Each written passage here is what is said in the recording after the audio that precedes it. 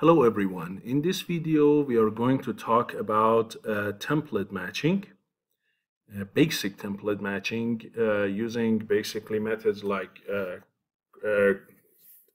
normalized cross correlation and so on. And basically this is where you have a template and you slide it all over positions in the source image, and then you try to find a relation between the template and the portion of the source image that the template is over and has the same size as the template. So compare pixels against pixels and see which one of those positions gives you the minimum or the maximum basically measure, whether it's a difference, you want the minimum. If it's like a dot product or a correlation, you want the maximum. And then you find the location of that template in the image. Clearly, since you only move the template and not rotate it or anything, so if the template is rotated or the source image is rotated or it's scaled or skewed, this method or these methods that we're going to talk about, this specific one like normalized cross correlation, cannot find your template. Okay, this is only if a pure displacement has happened without anything else. And because you go over so many positions and do all this pixel by pixel comparison, these methods are very time consuming. So in reality, we'll do some other methods for finding some specific points called feature points, and then matching those, and from those we find the locations and all other sorts of transformations like rotation, scaling, and so on that has happened to the template or to the source image. And that is the topic of another video that I'm going to soon publish. So here we need CB2, we need NumPy, and we need matplotlib. So here I'm going to import image Lena, and then I'm going to import a template which is a part of the image Lena, mostly her eyes and nose. And then I'm going to locate this template within the major image. And for that here, I'm going to, I changed some of this stuff for experimenting, but I guess I should go back. So there are 6 methods for comparison of the template to a portion of the image, and these are their names. So we have CB2 TM underscore C COEFF or COEF, basically TM underscore C COEF normed, then TM C core, and then C core normed, and then TM SQ diff, right? Square diff, and then a square diff normed, right? So there are 6 of them, and if you want explanations, go to this link, and here you can see what it is doing. So in this simple one, it's the square of the differences. You subtract the template pixels from the corresponding source image pixels, you square them and sum them up. So clearly you're looking for the minimum, the location in the source image that this guy goes to a minimum. And then to normalize it with respect to the intensity of the pixels in the template and in the source image, what you can do is divide this guy that you have by the square root, where this square root has some of the square of the intensities in the template image and in the source image, and this is the normed sum of the square differences, right? So this is the template matching square differences normed, and again here you're looking for a minimum.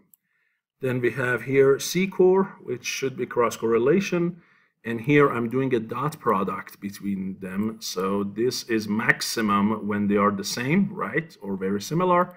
So here I'm looking for a maximum of that. And then I can again divide this entity by the magnitudes of these pixels squared under the square root multiplied together. So this is the cross correlation normalized. And then the other one is basically a simple cross correlation, right, as you can see. And this is very simple. Again, you try to maximize it. And then we have this one here that is kind of similar to this one, right?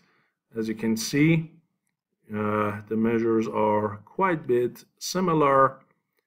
and this is called CCoF normed, and this guy is called C-core normed. Okay, so this is a cross correlation coefficient norm. That's just cross correlation.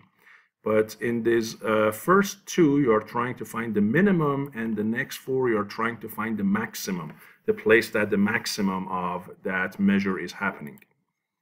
So here, the method I'm going to use is the square differences normed. It's the second one, and it's this guy, which is very common in template matching. And I want to look for the locations where this guy goes to min. So what I'll do is, the method is defined for template matching. I use the method called CB2 Match Template. I pass to it the image, the template, and the method, and it gives me a result, and this result is a matrix that has all of those square difference normalized values stored in it. So here, I use the command CB2 min max location or locator, and I pass the res to it. And that is going to give me min value, max value, min location, and max location. And the thing that I care about is min location, as I said. So I say min location is going to be the top left of corner of my image. And then the bottom right corner is going to be the top left plus the width of the template that I already got from the shape command. And then the other dimension of it is the top left dimension index 1 or dimension 2. Plus the height of the template, right? So this is going to be basically what the top left and the bottom right places in the source image, in the major image that the template has been placed on, and it yielded the minimum value of squared difference normalized. Okay, some square differences normalized. That is the place of the best match. So now that I know it, I'm going to add a rectangle to my image with the two corners, top left and bottom right, and I make it color white and 2 pixels. And then in these 3 subplots, I'm going to show you what? First, I show you the template. Then I'm going to show you the result matrix, right? Those sum squared difference normalized. And then I show you the image where the best location is shown by a white rectangle added on the top of that, okay? So before I go to the next part here, let's go ahead and run this code.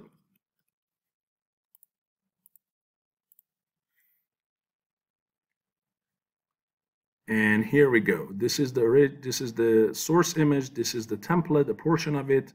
And as you can see, it found it very accurately. And this is that matrix of sum square differences normalized. And you see here that almost at probably this location right here, I have a minimum. And here, of course, this image is a little bit bigger than that. So if you bring the size back to this corner is probably matching this location over here. So this is where the minimum is happening, and this is where the template should be located. And you see here, this template, I got it directly cropped out of this picture, so it is working just fine. Now, if I go ahead and rotate this and try to find a rotated version of that in this, you're not going to do a nice basically positioning, okay? You cannot do it because the pixel values will change drastically because of rotation. So this method is only working for a simple pure translation.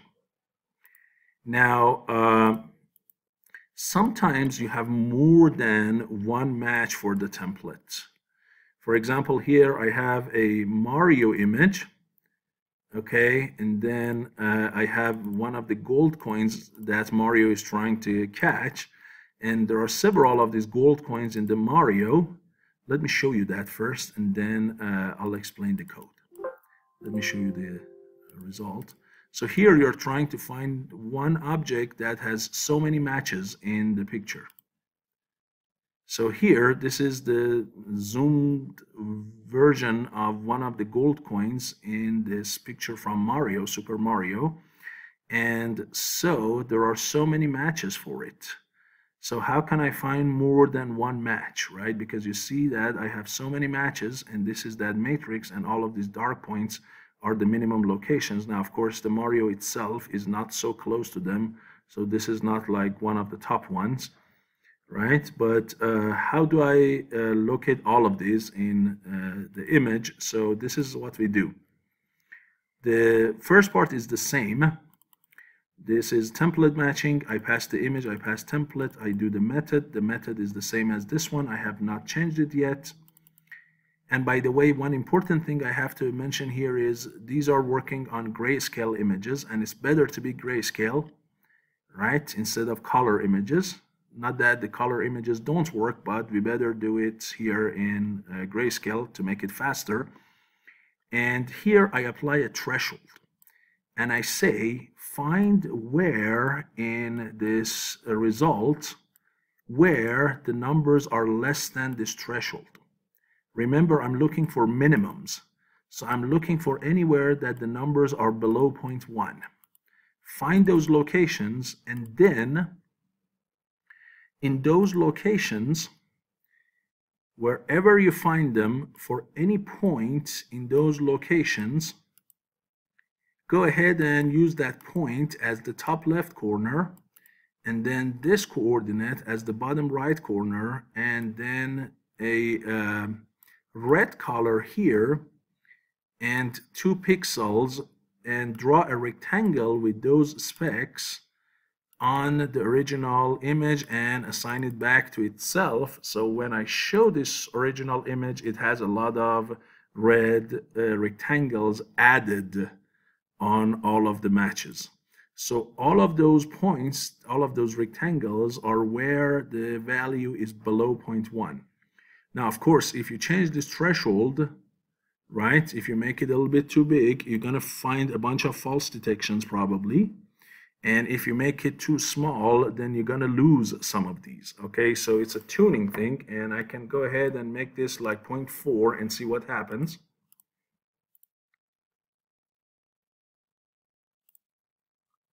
You see, so now Mario is also included because Mario is not super close to the gold, but clearly better than the black background or this green area or anything.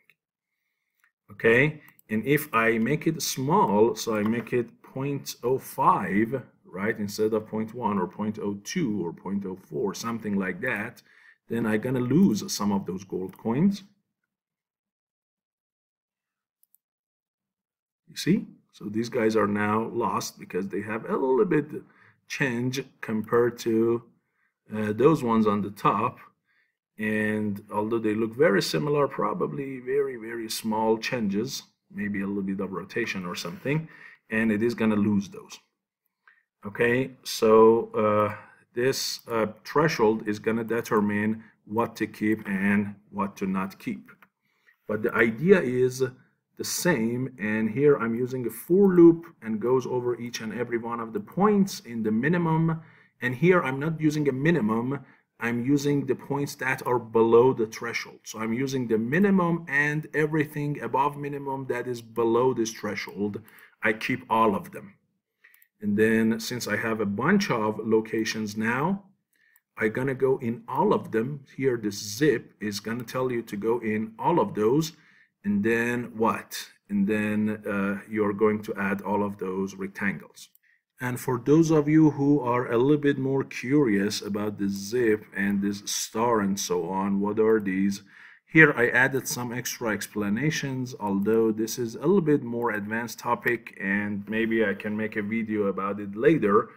But the zip command basically takes the iterables, right, and as arguments, especially with this star, as you can see here, and then it returns an iterator, and this iterator is going to go over all of the values in it and basically returns to you these iterators that you can use here as the top left corner location of your rectangle. And the good thing about it is it can accept any type of iterables such as files, lists, tuples, dictionaries, and so on and so forth. Okay, so if you are curious about it, you can look it up, but my goal is not to talk about the zip command here. Just wanted to tell you. The other thing I thought you might ask is, what is this dot shape and then a column -1? So this is gonna reverse the order of values in a dot shape.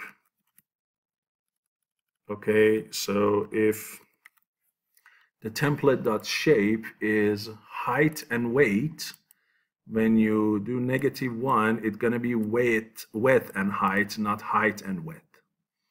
Okay, so that if, as I said again, if this shape is returning something like 512 by 400, let's say, right? If this is dot shape, when I say dot shape and then this column -1, it is gonna make it like 400 and 512.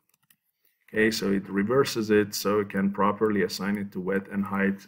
Otherwise, I have to say height and width. But it's not a big deal. I could just go with shape and make this height and width instead of width and height.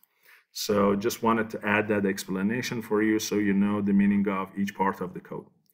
So hopefully this video was useful to you and you learned how to perform a basic template matching with pure translation of the template within the source image. In my next video, I'm going to talk about the feature point detection and finding templates in the big image if there is more transformation done to the template, like rotation, scaling, skew, and so on.